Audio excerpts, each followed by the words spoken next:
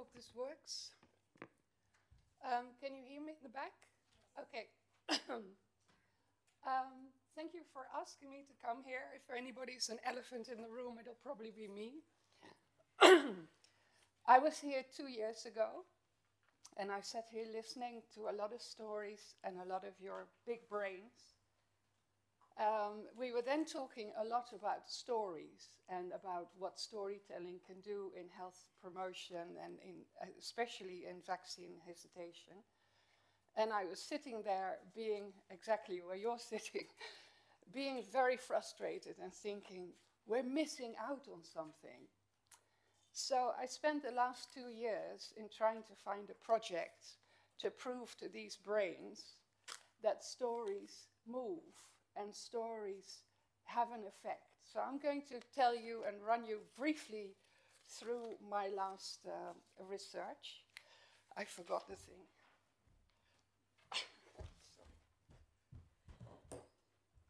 Important slides. We all know that stories kill. I only have to show you this picture and we have to say the word autism and we know what stories do. One single story has become a weapon of mass narration in the case of measles vaccinations. But stories can also change. This is Albert. Albert and I, we train together in the same gym in Holland. We meet each other about once a week and we just talked. It was last January when Albert and I were alone in the gym and I said to him, there is an advantage to this flu epidemic. It's only us two that have been vaccinated that are in the gym. And he said, no, that's not true. I haven't been vaccinated. I said, what? You're recently retired. In Holland, we all get a flu jab for free. Why not? And he said, well, frankly, I just couldn't be bothered. And he said, I never get the flu, so why should I get a jab? And he said, and you also hear these funny things. So I was joking to him about being 68 and getting autism. And I said to him, but Albert, tell me, how are you getting along now? You're freshly retired and you no longer have your big, very successful practice. And he said, well, you know, I'm still trying to find my feet. I have a little granddaughter that comes once a week, Rose. She's only 6 months old. And my parents are still very, very old, so I'm caring for them. So I said, you're a very brave man, Albert, not to be vaccinated with so many vulnerable people around you. A week later, we were in the gym and it was getting more crowded. And he came up to me and he said, Suzanne, my wife and I have a discussion every year about a flu jab. But we went to get one this week, and that is only due to the story. I never realized how I put other people at danger by not having that flu jab. This is a story that changed, and that story is going to travel all the way through Albert's network. Wherever he goes, if a word flu jab is mentioned, he's going to mention that word. Now, if stories can change, and stories can kill, then stories can also cure. This is me last January in Nigeria. This is the story that I needed to tell you to make sure that you would understand with your learned brains how stories can change and actually cure, and you can use it. I went to this province in Nigeria, northwest Nigeria. There's only one NGO working there, that's Médecins Sans Frontières. They gave me a sapling nursery fund. They had the guts to try this system out, which I've been working on for 20 years in the Western world. It is a very, very remote area. We call the project the MSF Story of Change. In Sokoto, that has the highest prevalence of Noma disease. It's a non-communicable disease. There is a children's hospital there run by MSF together with the Ministry of Health. And my aim was to try and get as many little children in on time to get them in for treatment. This non-communicable disease is disgusting. It looks really awful. It kills 90% of the children under 5. If we get them on time, we can save 90% of the children.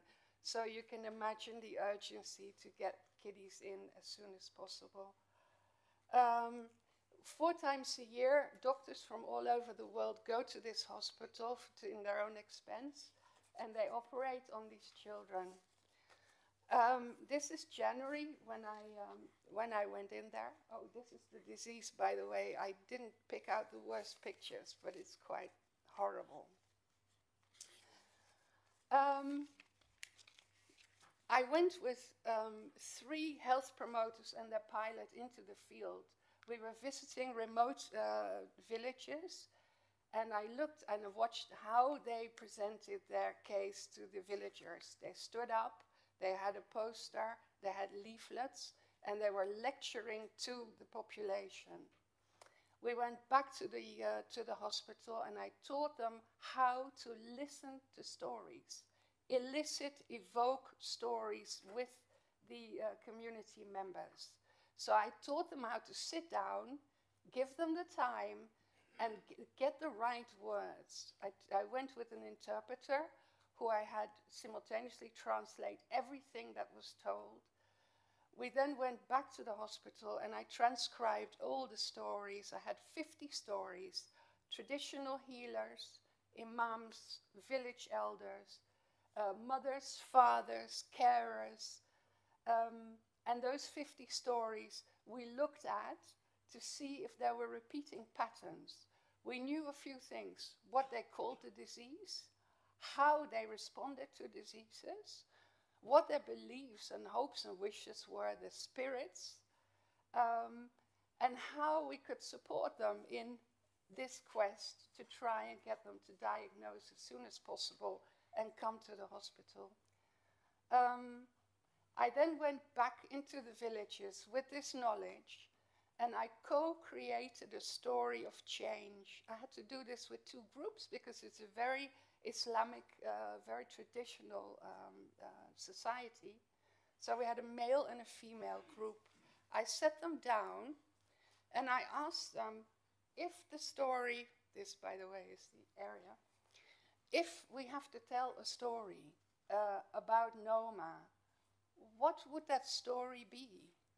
Who would be the hero in the story? And they quickly came up with a young boy called Abu Bakr, and this sounds really weird, but I had 2 groups in 2 completely different areas, male, female. They came up with exactly the same story. So we had this little boy under 5, he contracted Noma, and a midwife recognized it. So she went up and told the mother that she should wash his mouth with salt. Anyway, I'm not going to repeat the story because it's going to take too long, but I have got it with me. So we had now 2 co-created stories. We had the 50 stories out of all the communities that we interviewed, and we had the official story by MSF saying, you have to come to the hospital soon, this is what you have to do, we have so many patients. And all those together, we put them together into the story of Abu Bakr. We then went back into the community with the health promoters, different communities.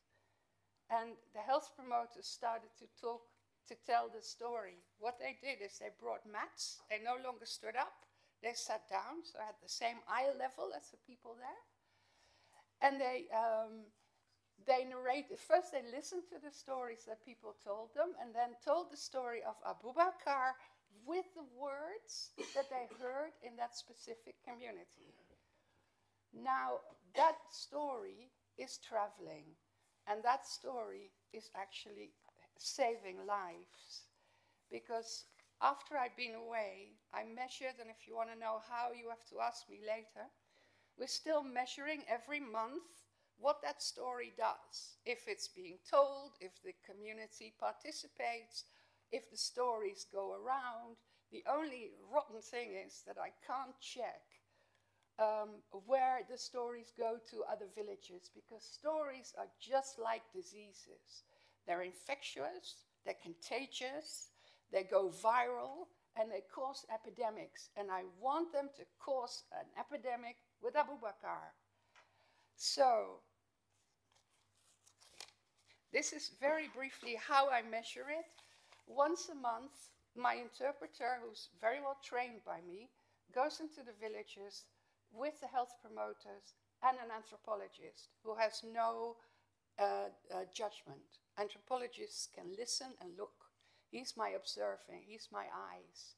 He comes back and answers my questions, and I have the stories recorded that the health promoters tell. And those stories I measure every month on the messages that we put into the story. And now you see that in the course of 3 months, the story is developing, but it's still the same story. But it becomes more and more the story of the community and the health worker together. They're composing the story together, and that's what changes people. After 3 months of doing this, we had 10% more identified patients. We had 10% more patients in the hospital, coming to the hospital. And I can track that back to the story of Abu Bakr and the interaction between the communities. And I'm very, very pleased to tell you that a week ago I got news that after 6 months, and don't forget I was there in January, we're in September, another 10% increase is shown in both self-diagnosis and in the treatment, the number of people coming in for treatment. Can you imagine what this simple, anybody can do it, method could do with a vaccine hesitation? So I'm really interested to know what you see as the next step. We could take this to any disease, to any country, and to anywhere you want to go, because there's a culture of telling stories, and they change lives, they save lives. Thank you.